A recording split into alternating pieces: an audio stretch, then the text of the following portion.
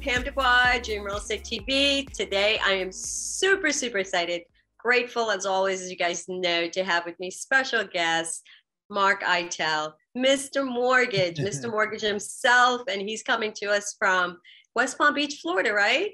That's right. I'm in Palm Beach County. Okay, awesome. Nice. One of the nicest parts of the world. I love Palm Beach County. I love West Palm Beach. I got some great memories there in the little area right there, the ocean. But first, Mark, tell us a little bit about yourself, please. Sure. And speaking of West Palm, I've tried to leave many times. I was born and raised here, but I always end up coming home. It's every time I experience a winter somewhere else, I just tuck my tail between my legs and head south, because growing up in shorts and flip-flops with golf clubs in one hand and a surfboard in the other, it's really hard to pass up that lifestyle. But that's the best. Yeah, it's great. But to just tell you a little bit about me, as I mentioned, born and raised here. I grew up in a construction family. So real estate was always kind of in my blood as a byproduct of that. My grandparents owned a custom home building company, and they did some small development. But I always was fascinated by the construction side of it. But I really loved the handover, seeing that family, the joy, the excitement that they received when they were moving in that new house. And it was, I don't know, it was kind of always in the back of my mind. I ran a manufacturing company for a little while just after school, and then fell back into real estate and mortgages in particular in the late 90s, and have been involved one way or another ever since. So truly have been blessed by the industry. I've met a lot of cool people. Clients have become friends, friends have become clients, and it's just been, you know, a wonderful experience. And it continues. I'm a fan of yours, so I was jumping at the opportunity when you invited me on. So it's a great journey, and I'm blessed to be on it. So. Oh, thank you so much. It's so nice. And I'm so grateful to have you on here sharing. Sometimes it's a small world, because we got to talk about West Palm Beach and Park and all that actually in Florida, which is just, it's amazing in itself, right? So let's talk a little bit about, do you want to talk about the interest rates? Yeah, if you want to. I mean, so it's interesting, right? Interest rates were artificially low during COVID because of both administrations, the prior administration with Trump and his team, and then the Biden team now kind of keeping that, the relief money flowing. And what the Federal Reserve did was they bought a bunch of mortgage-backed securities, and they artificially reduced interest rates by increasing the monetary supply. So we had this amazing environment, once in probably multiple lifetimes, opportunity to borrow money at, you know, we were seeing 15-year rates in the ones, 30-year rates in the twos. It was just crazy. Wow. And we became used to that. So since we're recording this in the summer of 2022, and at the beginning of the year, we were still in the threes, and everybody was complacent with that 3% interest rate environment, thinking this is the new norm. And we quickly accelerated into, you know, depending on the program, solidly in the fives, but some touching the sixes. And everybody was shell shocked, like, oh my God, rates have doubled, which is true.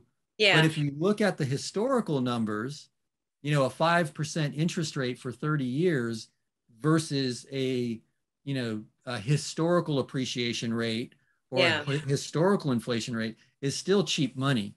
So one thing we've seen in the last week of June, and as we're now entering July, the rates have stabilized a little bit. We had another quick run up at the beginning of June, and we're quoting rates right around 5% to 5.5% right now this week.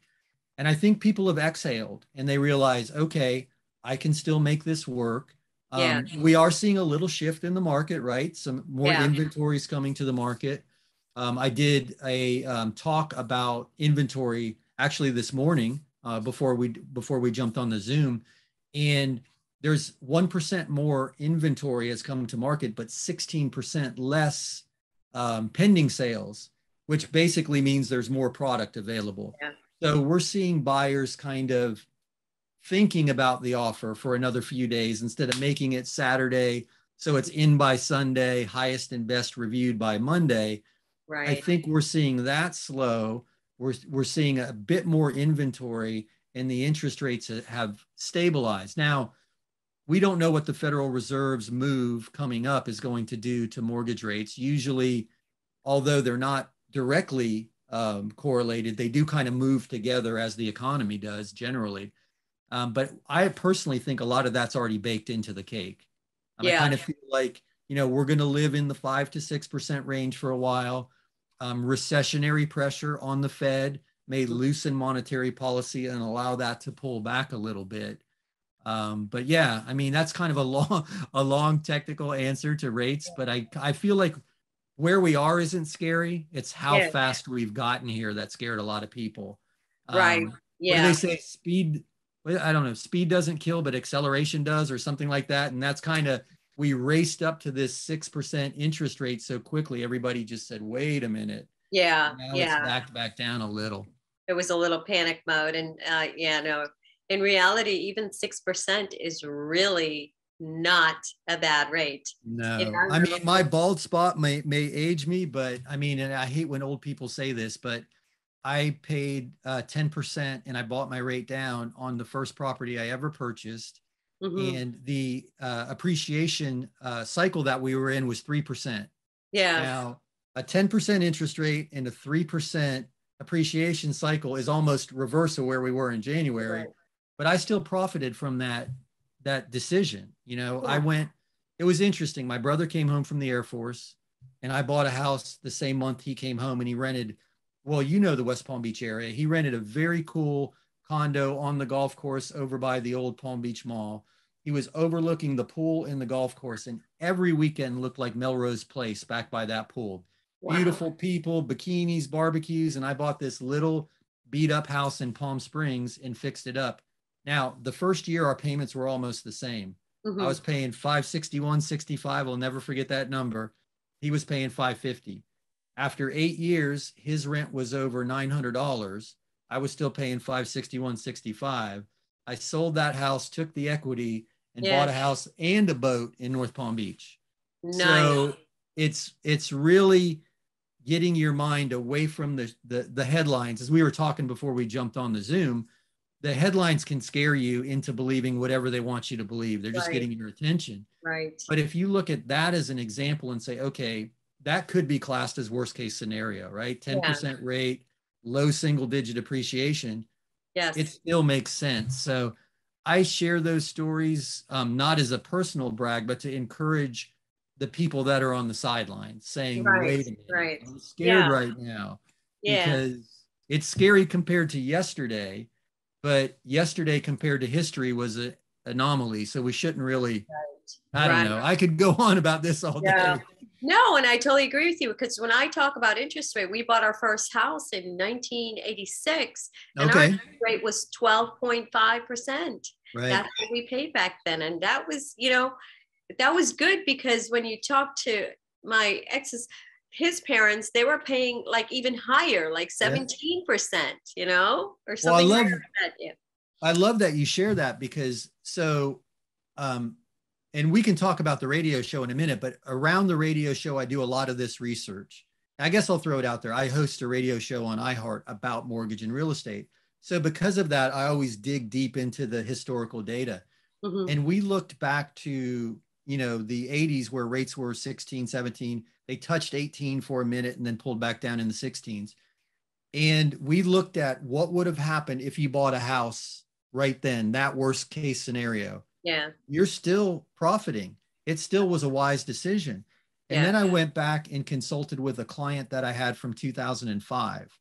And they bought here in Palm Beach Gardens at the pinnacle of their neighborhood, the summer of 2005. They paid $385,000 for a townhouse. Then the market crashed. The neighbor's house went into foreclosure during the crash and sold for $180,000. And they were, I'll never forget the phone call. They were panicking. We lost $200,000. Well, it's on paper. The good news is they loved their neighborhood. So they stayed there and they kept making the payment. And 17 years later, they've got it paid off and it's worth $525,000.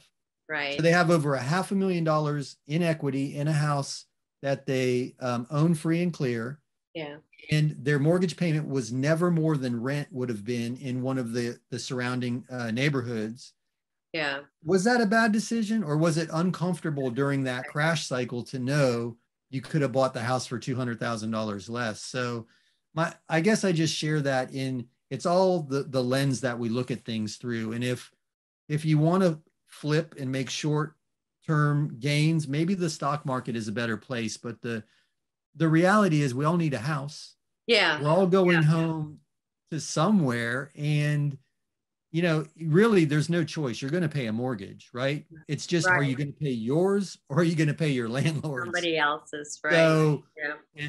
it's really so obviously you can tell I'm passionate about real estate because I see the opportunity that it affords people. Yeah.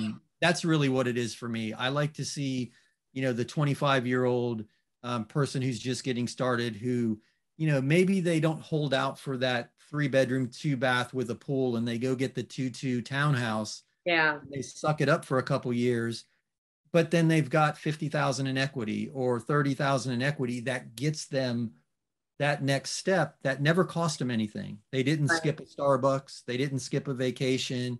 They didn't Dave Ramsey their way to that 30 or 50 grand. The house Right. did it for them. Right. And I guess now being at this age, having looked back, I'm like, man, if I could do it over again, I would have bought everything I could get a hold of in all markets because over time it makes sense. Yeah, and I think we're coming into a market that we're actually going to see those deals all over again. Real estate is always a great investment. You just got to know when to hold on to it, when to sell it. It is a home, like you're saying, so you're going to live there unless you're buying it to flip it or for investment purposes. But hold on to it. And don't sell it at the wrong time. Don't sell it when the market has just gone down 200,000, right? Like you were saying, just hold on to it. Now they have a mortgage that's free and clear and all that money is theirs. So, and I didn't mean to interrupt you, but we talked about it then because they called me and they're like, what do we do? Back then people were doing strategic defaults to try to get mortgage modifications. And they both had great jobs and exceptional credit. So that was out of the question. But I said, if you really hate it, you can rent it because the payment that they were paying, the rent would have provided positive cash flow. Right. And they said, well, we really like it here. And I said, okay, let's just walk this back. You like it. You can afford it. There's not anywhere else you'd rather be.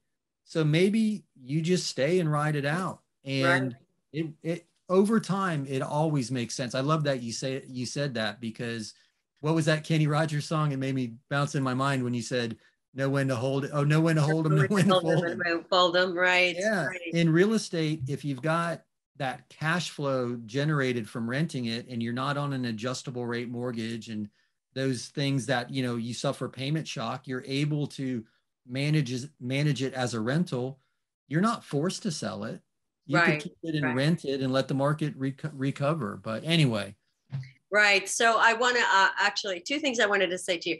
I mean, it is in cycles, right? They normally say real estate's in cycles, like a 7 to 10 year cycle. So it goes up and then it comes back down. And historically it's been that way. So if people actually check and see, it always is like a 7 to 10 year cycle where it goes up and comes back down. But it's always a great investment. Definitely always. I love real estate. I love everything about real estate. I've been in the real estate field myself for over 35 years. And so in all facets of real estate. So it's my heart. It's my, where I am. I just finished a real estate course for new agents, 16 videos, modules that I did, because I actually think that real estate agents also, like you were talking, you're on this clubhouse room this morning, brand new agents, they get in the business and they learn about ethics, they learn about the law, but they don't learn about how to keep a buyer lawyer. What questions do I need to ask a seller at a listing presentation? What documents do I need to tell my buyer that they need for you as a mortgage person, right? They need to know all these things. And nobody teaches them these things. So that's why I developed the course to go through all of that information. And I'm really super excited to get that launched. But I wanted to go back to you for your example really quick because we're taking up time and I don't want to take up too much more of your time. But I wanted to hear your story about the person that called you that saw you online, Oh, recently. yeah. I love that. So just for the record, that's why I'm such a fan of what you're doing, whether it's teaching the courses or just encouraging agents to get on the video with you and giving them that motivation to go out and do it on their own. Because for a lot of us, this is foreign, right? We don't like how we look. We don't like how we sound. But the reality is, guys, most of you look and sound better than me. So if I can do it, you can do it. So Pam and I were talking before we jumped on and hit record. I was challenged to do a YouTube video challenge as part of the Real Estate All Day Club, which we both frequent.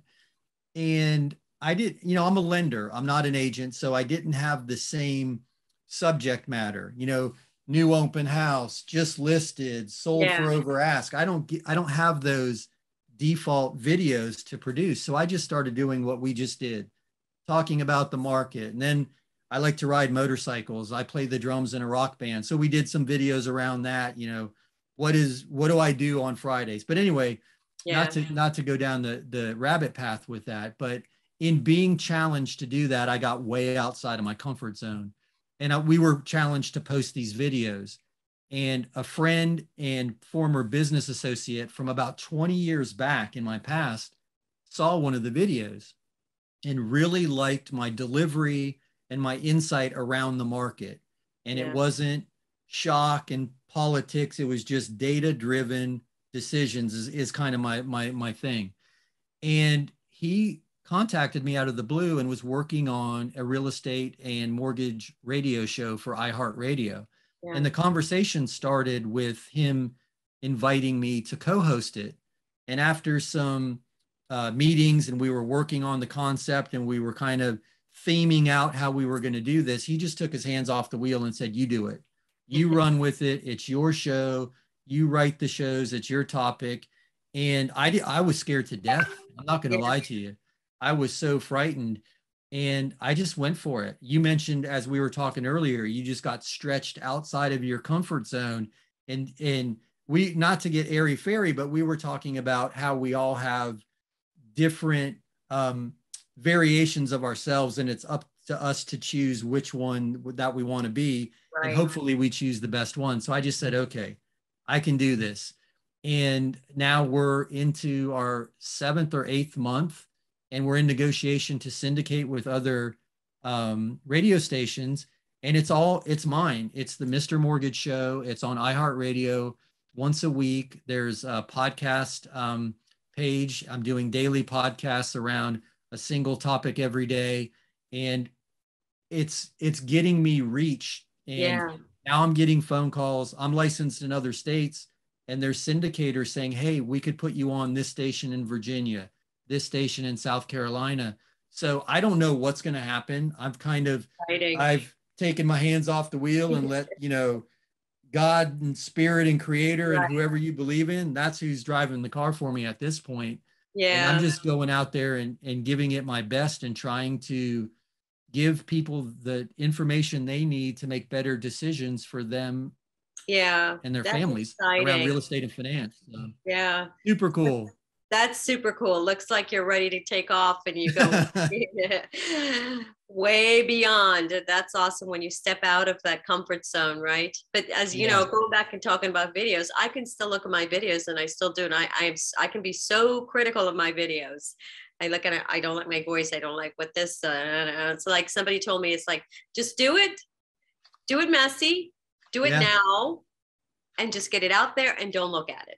Well, what's the first thing I said to you when we jumped on? I'm like, man, you look and sound fantastic, because I'm looking at it with a completely different non-judgmental lens. And you're thinking, and I know me, I look at my forehead and think, man, 10 years ago, I had a lot more hair, and 20 years ago, I had 6-pack abs. Thank God the camera stops here. But it's funny. Nobody looks at us the way we look at ourselves. And a friend of mine, Steve Kiles, shares this all the time. He said, anything worth doing is worth doing badly. Just get started, because you can get better. But if you never get started, you're never going to have the chance to improve. And I don't know. That's why I love what you're doing. I love this format. I love the fact that you're taking new agents, seasoned agents, people outside of the industry, people who just have a super positive message to share. Yeah. Because this is a hard business. You know, it's difficult to go out there and get beat up every day by the general public and not get a paycheck at the end of the day. So, Yeah. you know, having those other motivational elements that you're bringing into what you're doing is pretty cool.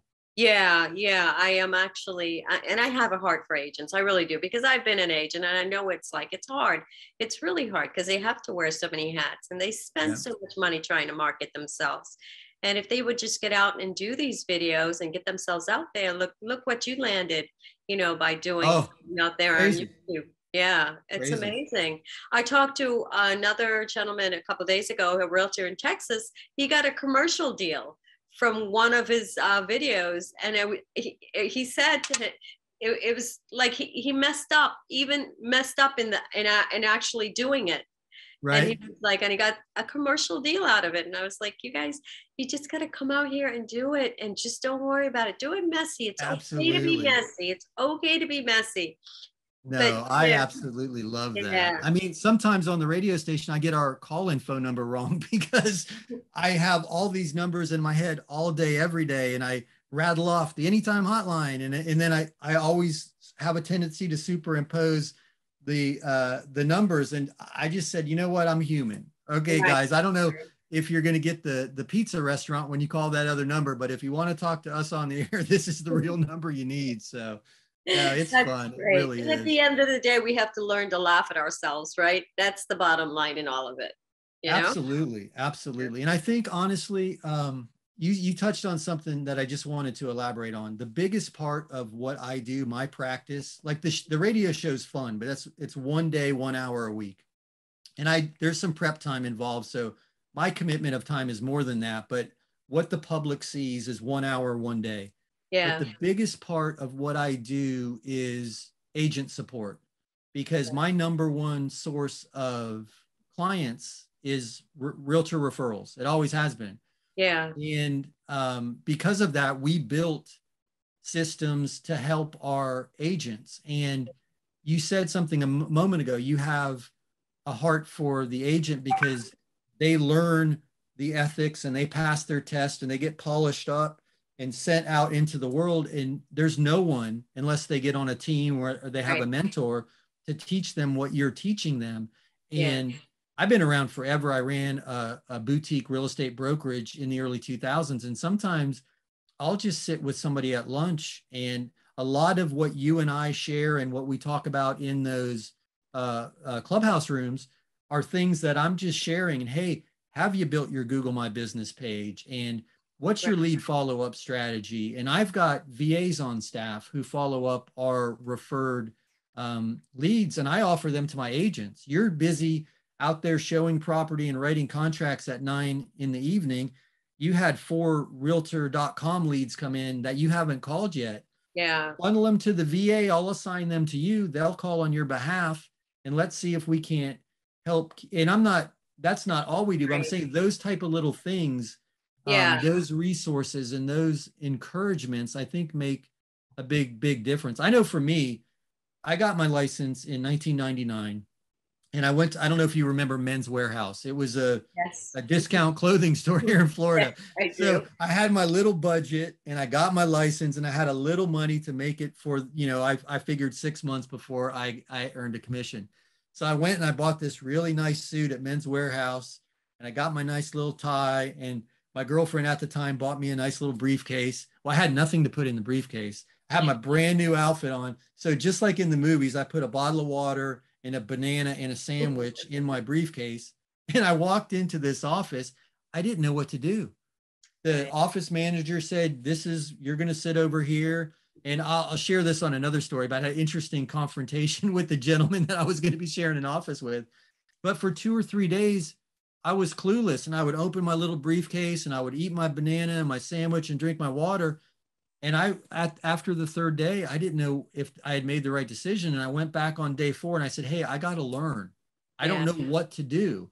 And the office manager said, all I can tell you is that room in the back is our guideline. library. Back then, they were still printed in 3-ring binders. Mm-hmm. I had no clients, I had no agent referrals, and I had zero confidence. So I walked past my office and I went in the guideline library. And for the first, I don't know, 3, 4, 5 weeks, I just read. Okay, FHA, I put that one back. I pulled down the jumbo, Mm-hmm. and I just went through it until there was nothing else to read. And I looked at myself in the mirror and I said, okay, now it's time. There's no more excuses.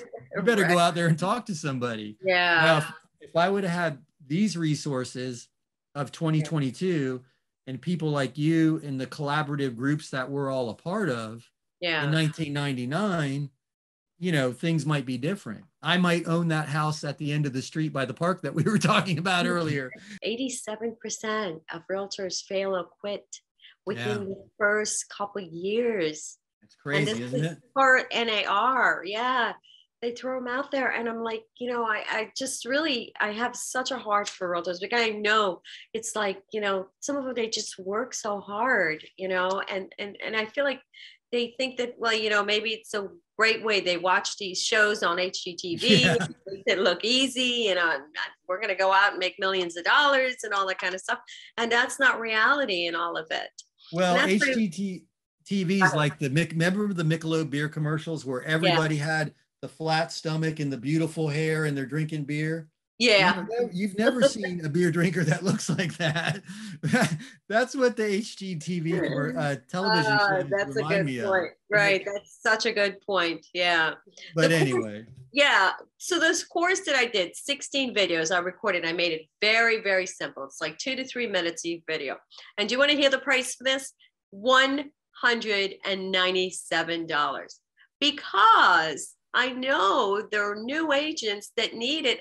When you get in the business, you can't afford, like there are people charging $4,000, $5,000 courses out there, you know. Well, yeah. For $197, right? How many of us have enrolled in a new software or a lead generation system or a new dialer? That's $197 a month. And at the end of the month, we haven't even figured out how to use it yet. If somebody could digest that video series in that month, they'd be off and running, heads and tails above the rest of the people that they're competing against. Yeah. Actually, they need the information that you're providing, some courage in this, and then they're good. Yeah. Yeah. So, absolutely. Absolutely. And I'm willing to work with anybody if they're not able to afford it. I love giving, and I love giving away free. That's what I do. That's why you are where you are. You know, you're a great collaborator. You bring people with you down the journey. It's non-competitive. I don't know. I just think we get to a point in life where, and again, I sound like this weird guy who sits and meditates in, you know, the cross-leg position every day. But there's that meme where the one candle lights the other candle. Mm-hmm. Now they're both burning. It didn't cost this candle its flame, but this candle is now burning. And I think if we run our lives and our businesses with that mentality that I can give and you can receive, and now we both have. It didn't cost me, and now we're both better off. I don't know. I find that whole philosophy fascinating. If we could all be that way, that is such a great analogy. I love that with the candle. That's incredible. And not competitive, but collaborating. Right. And, you know, helping each other. I love it. Yeah. Sharing love. Yesterday I did a collaboration room on Clubhouse, and it was about collaboration. I was like, guys, go out and give people hugs, give them love, give them kisses. Yeah, right. You know, it's just go out and do it, because everybody needs it right now. Everybody needs a love. Everybody needs a hug. And we're all running around so angry, and we don't know why we're angry. You saying that just brought a story back to mind. I did a consulting job in Taipei, Taiwan, about, I don't know, 20 some odd years ago. I was still in the manufacturing industry, and we manufactured marina equipment. So things for commercial docks and marinas. And I went over there to teach a seminar about how to use our equipment. Mm-hmm. And we were driving, and my liaison, William Wong, never forget the guy, just the most interesting, lovable, and bizarre person I've ever met in my life. And we're driving from the airport to the hotel, and it's just like in the movies. All of these little mopeds and scooters are all sneaking. We're at the stoplight, and they all come piling in and sneaking around. And it's like hundreds of them. and they're between all the cars, and they all take off with the green light, and then the cars start to go, and the next traffic light, it starts to happen again.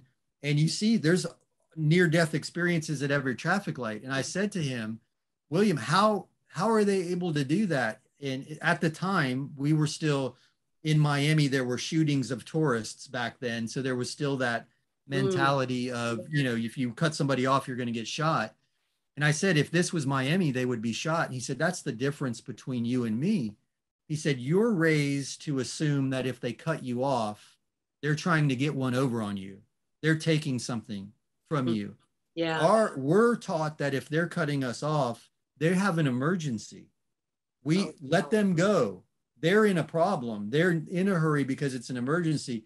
I'm okay. I can wait a second. And I just like, wow, okay. Wow. I never thought about it like that, but we walk around, and now, I mean, politically, we're so charged. Everybody's, you know, big swollen chest and bowed up. They're mad about gas. They're mad about home prices. They're mad about interest rates. They're mad about who you voted for or who you didn't vote for. And we forget at the end of the day, we really all want the same thing. Right. You know, we just want to be healthy and happy and provide as much as we can for those we love. And that's what not to circle it all the way back to what we do, but that's what I love about what we do. Yeah. You know, whether it's on your side, whether you're teaching agents or you're still practicing and you negotiate that dream home, and I come in and structure the financing so they can build equity wealth. Yeah. We know when we walk away that client is better served by having met us. I think if we take that attitude forward, I mean, we're all better off, the client and all of the professional partners that were involved in that transaction. Yeah, it's so true, because you know, serving and giving, and you walk away from the closing with a, you know, it's like, oh my gosh, I just helped this person with one of the biggest and most important transactions of their life, right? Yeah. You do everything you possibly can to make sure it's smooth from beginning to end. So yeah. I love that.